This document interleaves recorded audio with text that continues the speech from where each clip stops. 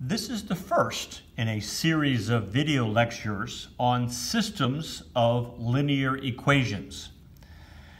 We're going to look at, when we're all done, we're going to look at 4 ways of solving them.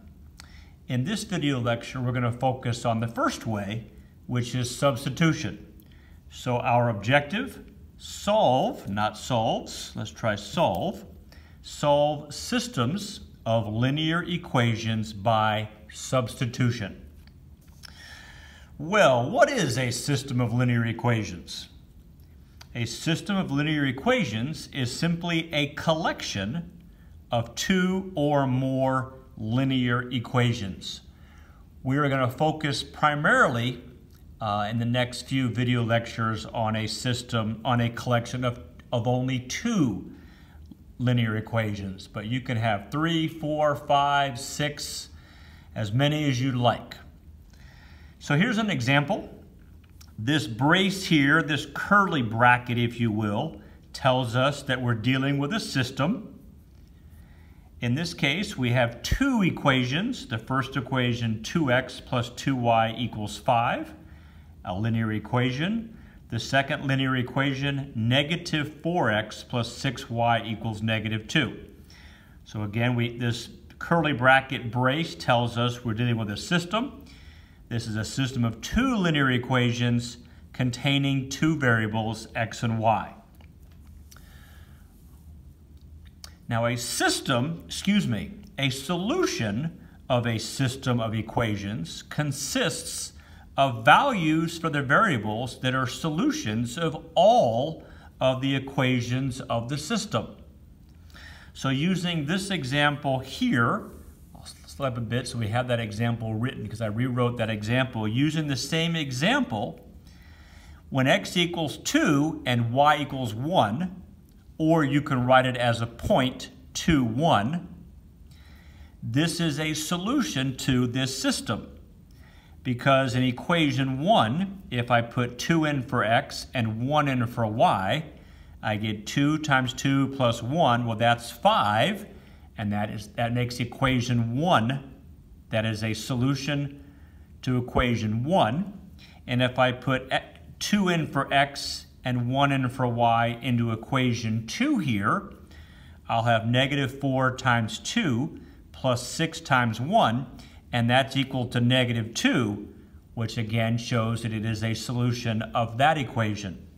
So this is a solution to the system because this is a solution to each of the equations, to all of the equations in the system.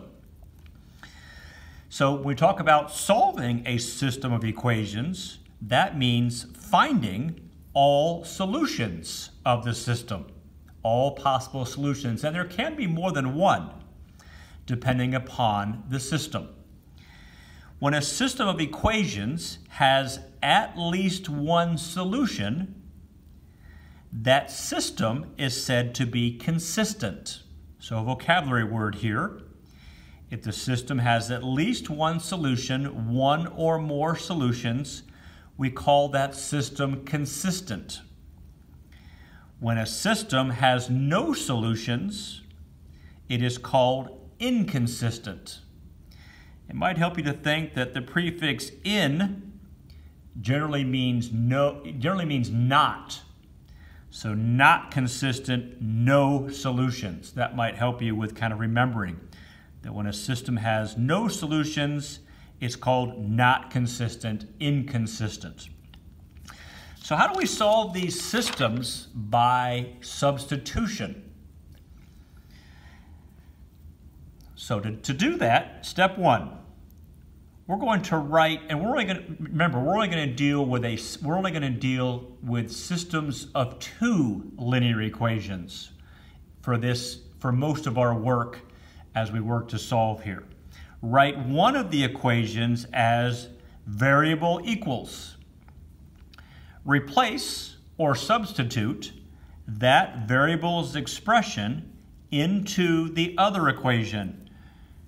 And should be one word there, into. Look, a spelling mistake. Step 3, solve the other equation. Step 4, solve for the remaining variable. And step 5, check your solution in each equation. As a reminder, it has to work for both equations or for all equations in order to be a solution for the system. Okay, here's an example. Example 1, we'll do a couple of examples. This is pretty straightforward. We have solve this system of equations.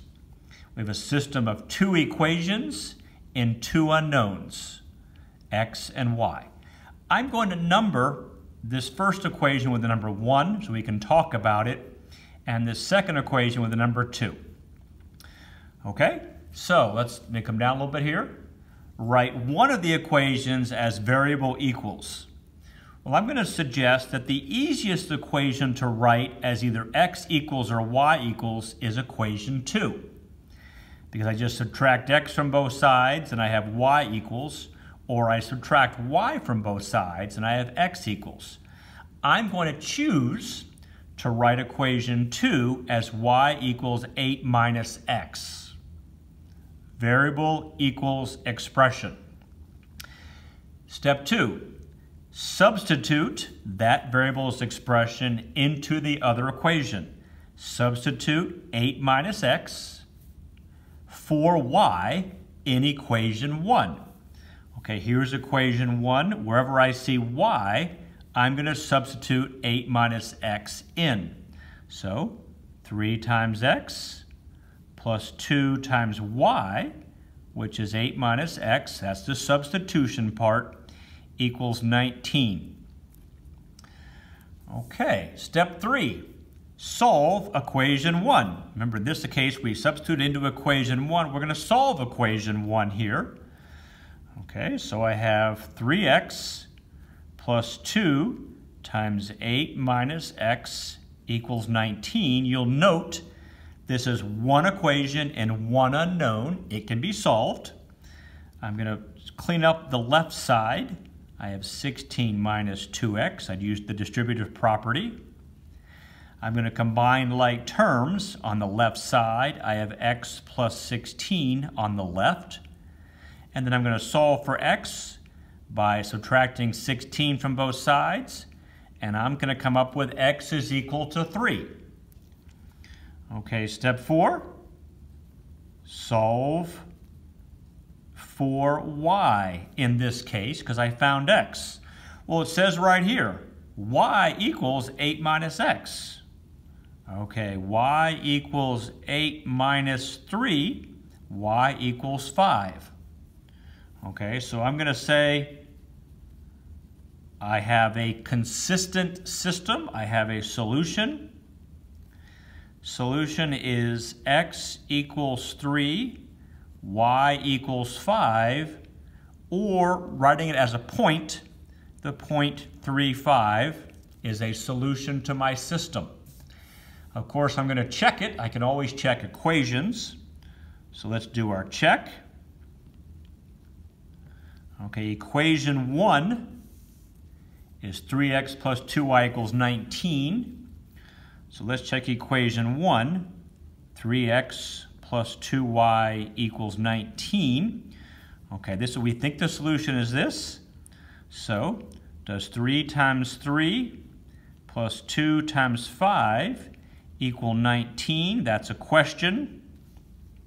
3 times 3 is 9 plus 10. Indeed, 19 equals 19. I just checked equation 1. Now let's check equation 2. Equation 2 is right here. X plus y equals 8. So I want to check, does x plus y equals 8? Well, x is 3, y is 5.